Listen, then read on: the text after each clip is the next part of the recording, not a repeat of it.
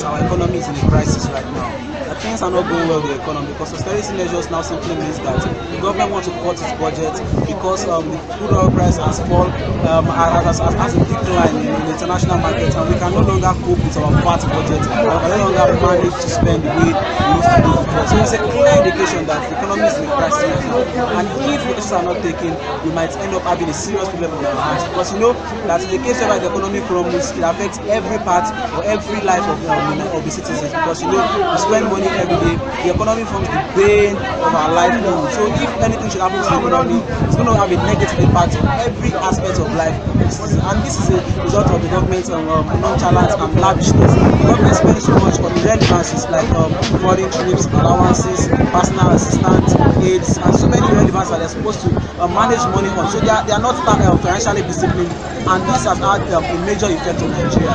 Because you know, if you look at the trend of leadership in Nigeria, we are always spending money on businesses like private jets, building houses, spending lavishly, traveling abroad to observe pilgrimage and all of this stuff. And these are things that are irrelevant to the country. So now that crude oil price has fallen and we no longer have the luxury of money as we used to have before, there is a serious problem.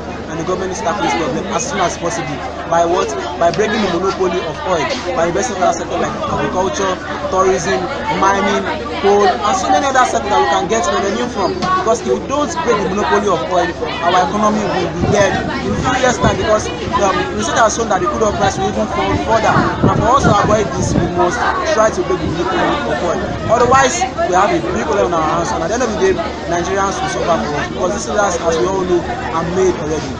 Then it should go worse, they'll travel out of the country and live a luxury life whenever they find themselves. So we must find a solution to this problem very, very, very soon.